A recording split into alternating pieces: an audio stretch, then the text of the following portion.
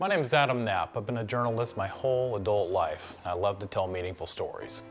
When I was a sports writer, a woman tipped me off about Bert Humberg. This kid was a different level of smart. Before there was Google, people just went to Bert. When he was young, he and his family lost their home in a tornado. His father suffered from post-traumatic stress disorder, had a heart attack, and died. It was about this time in his life, Bert decided to go out for the football team.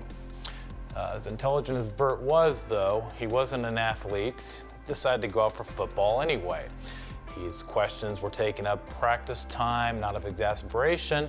One of his coaches kind of half-jokingly suggested, "Bert, why don't you buy a book on how to play football?" And Bert did exactly that. He's nothing if not analytical. He not only read the book, he completely broke it down and applied it to himself. He got a football scholarship and turned himself into an All-American lineman at Southwestern College, which is when I wrote his story about triumph over tragedy.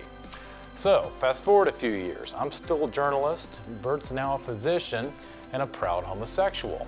So, being the storyteller I am, I contacted Bert and asked if he would want to do a follow-up article telling about his experience of coming out of the closet in the middle of the Bible Belt.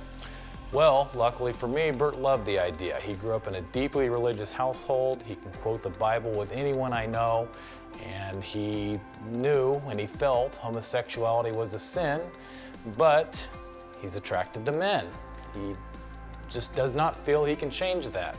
So as I'm interviewing him for this follow-up article, I realized Bert's family pastor is Joe Wright, who was instrumental in making gay marriage illegal in Kansas. Pastor Joe doesn't believe a person is born gay any more than he believes someone's born a gambler or a fornicator. So as I'm speaking to Pastor Joe, he expresses his desire to talk to Bert about this in person. I thought, wow, wouldn't I want to be a fly on the wall for that?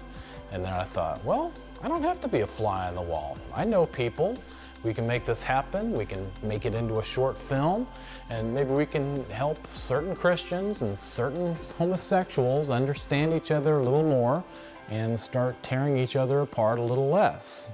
And that's my goal, and I hope you will support us in the making of our documentary out here in Kansas.